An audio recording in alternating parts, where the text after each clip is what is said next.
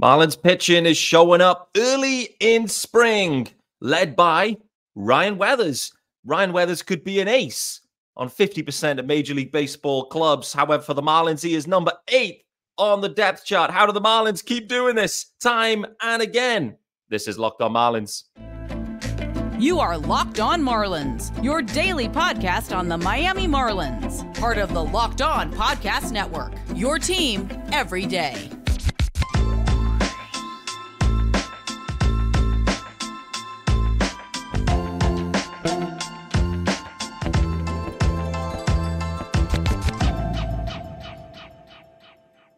Greetings from England and welcome to Locked On Marlins. It's your daily Marlins pod. I'm your host, Peter Pratt. Hit me up on X at Miami Marlins_UK. If you're listening to the pod, of course, hit subscribe. This is your team every day. Thanks for making Locked On Marlins your first listen. It's a Saturday episode. And guys, we are into March. And if you've been following along, particularly with the at Marlins account, you will know opening day is this month. You will know that Skip Schumacher is heavily promoting opening day. The Marlins are going all in on Skip puns linked to opening day. But nevertheless, the Marlins will play a regular season game this month. There is a YouTube channel as well, guys. Don't forget that. Join me over on YouTube. Of course, it's Locked On Marlins on YouTube. So join me there as well. Particularly get into the comments. It's always a fun conversation there. Guys, this episode is sponsored. Yes, of course, we got a sponsor by our good friends over at FanDuel. Make every moment more. New customers join today and you'll get $150 in bonus bets.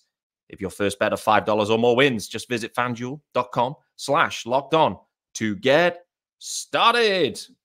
And guys, where are we starting today? For those that are watching, you have the rundown to help you. But let me just, for those that aren't watching and just listening along, no problem with that, give you the rundown. Pitching is dominant early. The Marlins, particularly the starting rotation candidates, have all come out and have looked sensational. Sensational, as Chris Brown would say. And it's really encouraging. It has been led by, well, we've seen Luzardo now twice through the rotation. We're back around the cycle now. But we have seen everyone perform effectively. It was a little bit sluggish from Ryan Weathers, I think, first time out. For him, but boy, oh boy, he bounced back. There's going to be some Ryan Weathers conversations. There's been a lot of Ryan Weathers conversations as well the past couple of, past 24 hours, let's say, on X. I need to talk about Max Meyer. He is back. Tim Anderson equally making his debut. So listen, the action is thick and fast during spring training. We've got you covered here on Locked On Marlins, of course. And we are starting with the pitching. This is being recorded and is going out on Saturday morning, so 2nd of March. Before the Saturday game, but after Friday's game, which was a Jesus Luzardo start. And boy, oh boy, just generally for the Marlins and their rotation, it has been a glorious start to to spring. It's often the case, right, where, you know, the pitchers should be a little bit ahead of the hitters. It's what you generally think. And so, you know, your expectations should be aligned accordingly. But you just can't get away from the fact that the guys that are fighting for jobs in the rotation have all effectively showed out really effectively thus far. So that's a really encouraging sign. The bullpen is a different situation, and there's a lot of guys that are fighting for jobs in the pen that have looked less encouraging. Even Tanner Scott made his season debut a few days back, and it was a putrid one. So, you know, maybe we'll talk about Tanner Scott later in this episode if we have time, because I did want to touch on that briefly. The volatility of relievers is real, no doubt. But from a starting perspective, you know, it's been really encouraging. 2 times we've seen Ryan Weathers, 2 times we've seen Jesus Luzardo. And, you know, what we haven't seen thus far has been Trevor Rogers. What we haven't seen thus far has been Braxton Garrett. And we haven't seen Sixto Sanchez, for those that are still tracking Sixto. So there's a few guys that are a bit behind. Braxton Garrett, again, let's just briefly touch on Brax. I mentioned this, I think, at the time when, you know, the injury was noted around, oh, I'm a touch behind, I'm just having a rest day. I never believe one thing that the Marlins say linked to injuries, and particularly the ones where it says this is day-to-day linked to a pitcher. But to be honest with you, it could be any position, to be honest with you. History told me in 2023 that you should not trust one thing that the Marlins say regarding injuries. And unfortunately, I think with Braxton Garrett, this is probably more serious than it was portrayed. Surprise, surprise. And, Brax definitely, I'd say he's definitely missing opening day and, first time through the rotation. The question is going to be at this point is how many weeks, how many times through the rotation does Braxton Garrett miss? So already with Sandy Alcantara down, that's 1/5 of your rotation. You then have Braxton Garrett. It's probably 2/5 of your rotation that's going to be missing. So already depth is being tested. And this goes back to the conversations that we've had through this offseason with the Marlins looking to trade from pitching depth. And they do have pitching depth if everyone is healthy. However, that isn't how baseball is played. A regular season is not played with everyone healthy. We've already got 2/5 of the rotation missing for opening day. That's 40% for those that need the simple maths there on that one. But that's 40% of your rotation already missing. Trevor Rogers could be penciled in there in the rotation. We haven't seen Trevor. He's behind as well. So is that 60% of your rotation that'll be missing from the opening day roster and through the first time through the order? It could be. And so this just talks to it, right? You always need depth. You need at least 10 starters, to be honest with you, to get through a season. So, like I mentioned, when there's talk about trading from that depth, really, it's a worry. And it leaves the Marlins exposed. You take from one area that you need to help another area that you need. But it all comes back to it. Free agency. You have the opportunity to add sticks in free agency. And let me just briefly touch on free agency as well. There is talented major league level dudes, particularly hitters, that are having to take minor league deals at that point. That's what the market is looking like. I saw something, I think it was the Spotrac projected opening day roster, so it doesn't account for league minimum dudes. But I think the Marlins were, I want to say, bottom 5 in that, somewhere in that range, maybe bottom 6. But the funny thing is actually, I think they were 5th bottom. The Rays, the Marlins, the Reds, the Indians, I think, were in that cluster, plus the Nats and the A's. I haven't got it in front. I should have had it in front of me, but I've gone off onto a segue that I didn't expect. Standard Locked On Marlins, right? But the interesting part there, and this is why it pertains to free agency, is it wouldn't shock me. I mean, the most shocking would be if the Marlins won the division, but it is not totally out of the equation that 4 of those 6 clubs were to win their division, or at least make the postseason. And this is kind of the change in the game now, where you're getting clubs prioritizing, young talent, toolsy dudes, and league minimum. And this is leaving those fringe vets exposed. Their market is shrinking. The clubs like the Marlins, the Rays, the Guardians. Did I say the Indians first time? I might have done. These clubs, they're not looking at big ticket free agents or even mid ticket free agents. And so that market is absolutely cratering. It's a huge concern for the players that, effectively are under club control for all of this time. They come out of the back end of that, towards their age 30 season, and they have no market. And okay, I get it. Their future is in their hands in some ways, but that's just the direction we're seeing in this offseason anyway. Clearly, generational talents, it's maybe a different situation. And elite dudes, you're still getting paid, but even those aren't getting paid to the type of length and value of guaranteed money that we've seen historically. So I think it's a really interesting free agent market. It's a really interesting free agent shift. And it comes down to, how am I tying this back to the Marlins? Pete, where are you going with this point? The point I'm making is you don't need to go and trade Edward Cabrera for a shortstop. You could just sign for under $5 million or under multiple dudes that would perfectly do the job, probably as well or as good as, or better than, maybe, we'll see what Tim Anderson could do, than what you trade for. I get it, you have the club control with the trade situation, but anyway, the Marlins have a ton of pitching depth, but it is already being tested. Sandy, Brax, Trevor, Sixto, the 4 of them, I don't think any of those 4 will be on will be on the roster come opening day. So you're already tested. It's then who can step up. I'm going to talk about Ryan Weathers. I want to talk about Max Meyer. I also want to talk about Tim Anderson and his debut as well. Before we do that, it's time to let you know about our good friends over at FanDuel. Yes, sir. And we'll get the graphics pumped for those that are watching. FanDuel, you can get your buckets and get buckets with your first bet on FanDuel, America's #1 sportsbook. Because right now, new customers get $150 in bonus bets with any winning $5 bet. That's $150 if your bet wins. You can bet on all your favorite NBA players and teams with quick bets, live same-game parlays, exclusive props, and more. Just visit FanDuel.com/lockedon and shoot your shot. FanDuel, official sportsbook partner of the NBA. All right, guys, back here with me, Peter Pratt, on Saturday, the 2nd of March. Yes, a weekend episode. It's how I like it. It's how I like it. Hope you guys do as well. So, pitch in depth being tested, but the guys that are there are showing out.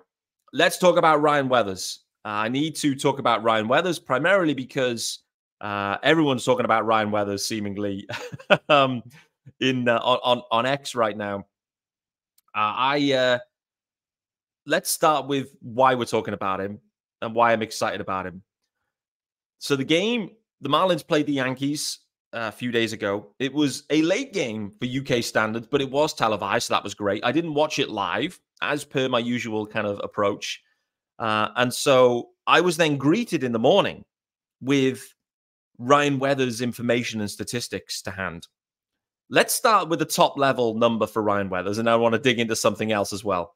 But from Ryan Weathers' perspective, his second start for the Marlins this spring, he ends up going 2 2/3. He threw 48 pitches, 30 of them for strikes. He gave up 1 single hit. He walked 1 dude and he struck out 5. So he went through the lineup just over 1 complete turn, 1 complete rotation of the lineup. The lineup he was facing was the New York Yankees in this game. The Yankees lineup at this point, the starter was facing. Let me just go through them. Let's just legitimize this start here from Ryan Weathers. DJ LeMahieu, Gleyber Torres, Tony Rizzo, Big G, Alex Verdugo, Anthony Volpe, Trent Grisham, Gonzalez, don't know who that is, and Rortvet, don't know who that is, but he's the catcher. So I don't know who Gonzalez is. It's O Gonzalez. Let's assume it's Oscar Gonzalez. And I have no idea who he is. Anyway, the 7 dudes ahead of that, legit dudes, that could legitimately be the Yankees, apart from Soto, I guess, the Yankees lineup. So it was a legit lineup that Ryan Weathers was facing. He, like I said, struck out 5, 1 walk, gave up 1 hit, 2 2/3 in just under 50 pitches. Really encouraging from Ryan Weathers. And the thing was as well, it looked very different from his first start. And the thing that really popped, was the velo was way up, it felt like, for Ryan Weathers. And this is what got me excited. When I was looking, he was touching 99. 2 pitches were over 98 miles an hour. One of them 98.7 miles an hour. When I saw this, and I saw that statistic specifically, this is going to be quite a specific quote, so you might need to go and check this out. I made a noise, like I read that, and I made the type of noise that I've only heard in a Notorious B.I.G. track. That track is I Love the Dough. So if you're wondering what noise I've made, right now, pause this, go and open up Apple Music or wherever, find I Love the Dough by Notorious B.I.G. And in the intro of that song, probably like 25 to 30 seconds in, where they're doing like a dice game, there is a high-pitched noise from the guy. That's literally the noise I gave out when I read that Ryan Weathers was touching 99 against the Yankees and blowing these dudes away. All right, why am I hyped about Ryan Weathers? And, okay, let's just call it out, by the way. There's plenty of hyperbole on X in me saying that Ryan Weathers would likely be the ace of the staff on 50% of major league teams. Instead, he's the number 8 guy in the rotation for the Marlins. No idea how the Marlins keep doing this. It was a standard Pete Pratt tweet, of course. I don't truly believe that he is an ace at this point. But with that being said, Ryan Weathers and Jesus Luzardo have very similar backgrounds in many ways. And what we've seen from Jesus Luzardo is exactly what the Marlins script could look like for Ryan Weathers. You end up trading for, and listen, to get Weathers, the Marlins didn't have to give up, really anything, to be honest with you. If we think about the Jesus Luzardo situation, that was to move Starling Marte. That was painful at the time, to be honest with you. The Marlins managed to get Jesus Luzardo back from half a season of Starling Marte. The Marlins moved Garrett Cooper, half a season of Coop, who actually did pretty well in San Diego, to get Ryan Weathers. Ryan Weathers, a high draft pick for the Padres, was asked, and I've looked at this before, he was asked to step up to the big league level pretty early and maybe a touch too soon. I sense that probably things with the Padres, he's just been a little bit mismanaged and things then went a bit sideways and the pressure built, etc. Nevertheless, it sounds kind of familiar with Jesus Luzardo. Both lefties, and both of them, as they were traded and as they then made their Marlins debuts, both pretty much underwhelmed. You look at both Savant pages from 2021 for Luzardo and 2023 from Weathers. They're both not having good years. What happened to Jesus Luzardo the next year? He had his first offseason, full offseason within the Marlins organization. Next thing is he rolls into spring and looks transformed. And all of a sudden, Ryan Weathers, in particularly in one start against a loaded Yankees lineup, looks legit. He looks legit. And so the Marlins have a history of doing this. This isn't and won't be a fluke situation where they've managed to trade for a left-handed former top prospect that it isn't working out in that organization, bring them into their organization and make a few minor tweaks. And next thing is, you now, a couple of years on, have Jesus Luzardo as your opening day starter for the Marlins. That can happen. There's no reason why that can't happen for Ryan Weathers. And at that point, maybe he would be the ace of the staff on 50% of major league clubs. I don't know. Would Jesus Luzardo be the number 1 on 50% of clubs right now? Maybe. Maybe he would be. I don't know. I haven't looked into any depth. But, I mean, there's probably 10 teams that are bang average and below average in terms of their top of the rotation. So, and there's maybe a few more that it's a coin flip. But that's the art of what's possible here for the Marlins. They have form. They've traded for guys and they've sprinkled on the magic dust and they've been able to unlock something. What's to say that can't happen with Ryan Weathers? We think back to what the A's fans were saying at the time. He's terrible. He's rubbish. He can't be fixed. We're done with the Jesus Luzardo. All of us Marlins fans saw it for what it... I mean, you go back and look at that trade and the reaction of the Marlins fans, it was all hyper positive at the time. Oh my God, we got Jesus Luzardo for half a year rental of Starling Marte. Boy, this feels like a win. That was the feeling. It's fair to say that Ryan Weathers didn't come with the same hype, I would say, post-trade. But if Ryan Weathers can get himself into a situation where he can be a 4 or 5 for the Marlins, pumping 99 gasolina, then that's still a huge fat dub for the Marlins in trading away Garrett Cooper, a rental Garrett Cooper. So I'm excited. I'm excited about Ryan Weathers. I've been talking about him a lot because I've seen this before. I've seen this play out before, exactly this. And maybe Weathers won't get to the level of Luzardo, where he's an opening day starter, a 1, a 2, a 3. But even if he's a 3, 4, 5 bottom of the rotation dude that's reliable and has sexy hair, then I'm all in. I'm all in for that. And it's exactly the type of dudes that the Marlins need, to be honest with you. Because for the exact reasons I've already mentioned, Sandy's down, Brax is struggling, Trevor's struggling. You need Ryan Weathers. Ryan Weathers are the guys that you turn to. And you need someone like Max Meyer as well. I'm going to talk about him very shortly as well. But please, just to bring it to life, go and listen to I Love the Dough by Biggie. The early intro, 20, 25 seconds in, whatever it is, where the guy lets out a vocal that was exactly mine when I read that rhyme about the situation. Let's talk about Max Meyer. So, Max Meyer, different situation. I've talked about Max Meyer in a couple of weeks back, comparing him to Spencer Strider. It's a bold claim, it's a bold comp, but their histories are aligned. And there's no reason, really, why Max Meyer can't, the ceiling of Max Meyer is Spencer Strider. And right now, the way people are looking at Spencer Strider in Major League Baseball is he maybe is the best pitcher in baseball at this moment. From a fantasy perspective, that's absolutely where a lot of people are at this point, particularly after Garrett Cole just got demolished by Big Dan.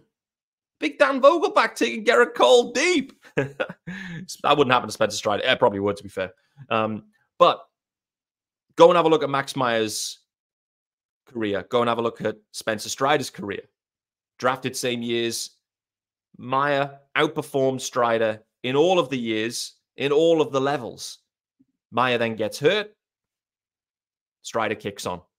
The rest is history. But Max Meyer made his debut for the Marlins, first time pitching in a game since June of 22.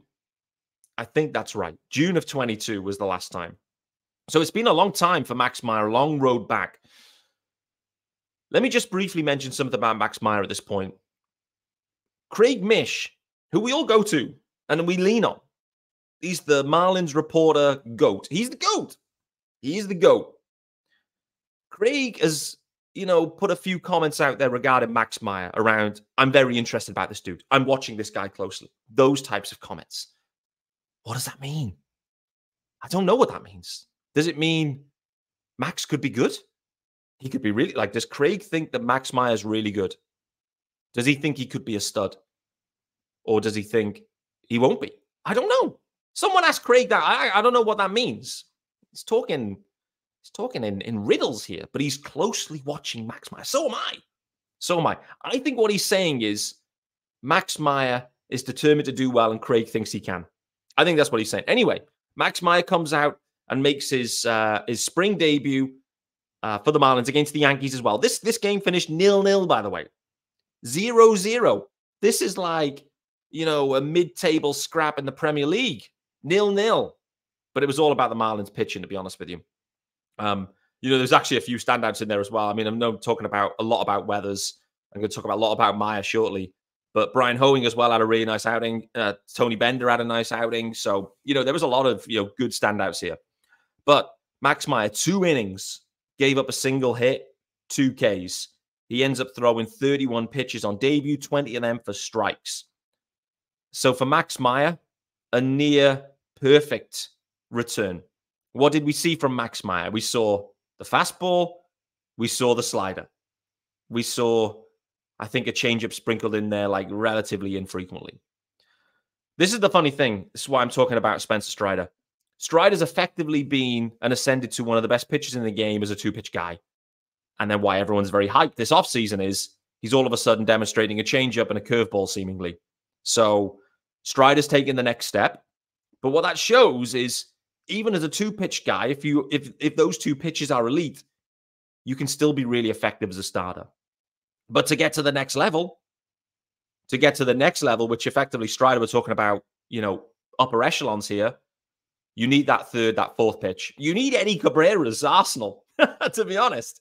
You need Eddie Cabrera's Arsenal without the walks. Eddie Cabrera, by the way, I haven't even spoken about him. Talk about him in another episode. We haven't got time. So Max Meyer out there just doing his thing. And boy, oh boy, listen, Max, considering he's thrown his first appearance of the season, 2 innings and 31 pitches, that's exactly the range that all the guys that are being stretched out, all the potential starters are throwing. So Max Meyer at this point, I know I've spoken about it. He may end up in the pen to start the year. He may end up at AAA, whatever it may look like. Max Meyer through spring is going to be managed and built up as a starter. Really excited about that. Really excited about that for Max Meyer. Craig's watching it closely. Whatever that may mean. So am I. Everyone's watching it closely. It's going to be fun. But a perfect performance and a perfect debut for Max Meyer. We'll see if he actually slots into a rotation slot, or they just, there's really no need. You can kind of piggyback guys maybe this early, and he's maybe a start behind everyone else. But this is super encouraging for Max, super encouraging for Weathers, and frankly, the way already with Brax, with Trevor trailing behind, there's no reason why Max Meyer can't make the rotation opening day. It feels like AJ Puk kind of has the lead on that at that point, and that's fine. AJ Puk equally looked really, really interesting and a little bit more complete as a starter in some ways, because he was definitely out there throwing those secondary pitches a little bit more than Max Meyer. I think Max Meyer still just focused on, do what I do best. Do what I do best. That's throw that fastball, but really work that slider in there and get strikeouts on that slider. Like that's his bread and butter. So it makes sense to ease himself back in on that front. But Max Meyer, he is in touching distance of the Marlins opening day rotation. I'm watching him closely. Another guy we're watching very, very closely is Tim Anderson. He finally made his Marlins debut. And and this is off the back of, by the way, go and have a listen to the recent podcast from the Fish on First guys. Primarily, it was hosted by Eli, but equally, I think Danny Rodriguez was on that one as well. With a guy, and I forget his name, like top of my head. I want to say Mark, but effectively talking about the methodologies behind the defensive stats, and it was eye-opening in some ways. It was very intriguing as well. It was a great episode. I'd really encourage you to listen to that one. But they spoke about Tim Anderson in some depth for obvious reasons, because we've seen Tim Anderson's bat go backwards, but at the same time, what's kind of flying under the radar a touch is, what about his glove? And boy, oh boy, it was not a good assessment of Tim Anderson defensively. And it then got me thinking, I was like, man, I know we talked about Wendell not being great, but what he was solid defensively. And if Tim Anderson rolls in here and is absolutely the reverse of solid defensively, no matter what his stick does, the Marlins have probably taken a step back, because we've already talked about this. This club is pitching and defense. Tim Anderson almost has to be seen as a glove-first guy. He has to be. That's how the Marlins looked at it last year. I know he struggled with the stick, but the Marlins were happy to carry the stick because the offense, wasn't as important. The defense was. And if Tim Anderson's glove doesn't work, then that's a big problem for Tim Anderson. Big problem. They talked about what happens if he transitioned to second base. That's not happening with the Marlins, because they've got about 19 second basemen. So it's shortstop or bust, or the DH spot maybe, particularly if the stick comes alive. But yeah, I look at this with Tim Anderson. For me, yeah, I know we're interested in the stick, and the stick, in his debut didn't show out at all. I think it was 0 for 2 with 2 Ks. But defensively, we had a flashy play, which was nice to see. And so for me, I'm watching closely Tim Anderson's defense. The defense has to play. If the defense doesn't play, then I don't think Tim Anderson's going to play. To be honest, I don't see any other role for him. He has to be at least good at shortstop, because everything for this Marlins to be, successful hinges on their pitching, which hinges on their defense. You've already got Jake Burger there at third. You've added in Tim Anderson. It's the White Sox left side of the infield. We saw what happened to the White Sox last year. It wasn't good. Can Burger and Tim Anderson combine to shore up that side? It's going to hinge on Tim Anderson. Tim Anderson's glove has to play. If the stick plays as well, it's a bonus. But the glove has to play. If it doesn't, Tim Anderson will be gone. He won't even last out this contract. He won't even make it to the deadline if his glove is putrid. It won't. And he won't be given a ton of time. If it's like it was last year, then I don't think Tim Anderson makes it to the deadline. Hot take, I know, but the glove has to play, and if it doesn't, the Marlins have got a big, big problem. We're going to call it a day there, guys. As you can sense, I'm very excited about the pitching. The rotation is shaping up nicely. The guys that are healthy look to be settling in well and pitching well. the Marlins are going to need to rely heavily on guys like Ryan Weathers and Max Meyer. We're already seeing the challenges, the health challenges that will exist for the Marlins, but equally they will exist for every club. Every club. The success of the Marlins will hinge on the health and the depth of their rotation, and Tim Anderson at shortstop. Thanks for making Locked On Marlins your first listen of the day, guys. I'm going to be back probably over the weekend again for another weekend episode. And of course, back next week, we're on full go here through spring and building up to opening day. Yes, it is opening day this month. Look forward to seeing you soon.